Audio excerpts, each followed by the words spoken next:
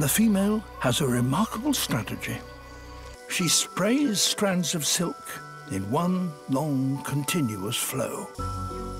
The threads fan out like a sail and drift on air currents blowing across the water. Every few seconds, she crimps the strands together to stop them spreading too widely. The breeze will do the rest, blowing the threads into a single line and a 25-meter bridge.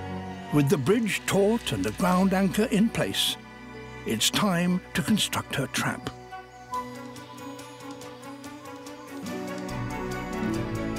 These spiders can build the world's largest orb webs, up to 2 meters wide.